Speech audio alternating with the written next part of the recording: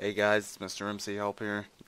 Today I have another Gary's Mod tutorial on how to use some of the tools.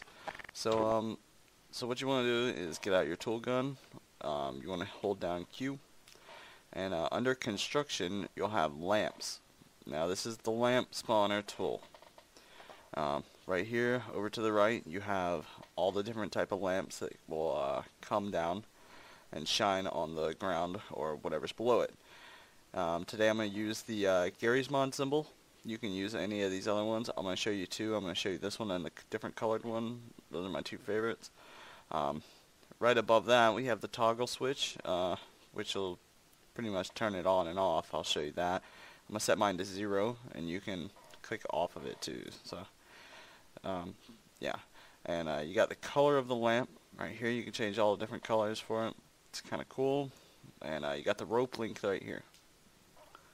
So now once you have all that, the one that you have clicked, or the one that has got the yellow box around it, that'll be the lamp that you will be spawning. So I'm going to go right here. I'm going to look up. I'm going to click, and the Gary's Mod symbol will fall down. Alright, so once you have that down, I'm going to do this one right here. Select it. These are my two favorite ones, and there you go. I really like this one. It's a different colored. Oh, yep. Be careful not to hit them. But yeah, so that's how you do it.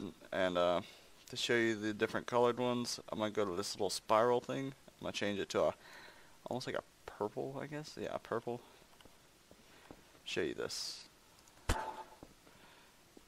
So if you wanna, put some color into the lamp, you can. So hopefully you guys enjoyed this video. Please check out my other GMOD series of GMOD tutorials. Please subscribe, like this video, and favorite it, and have a great day.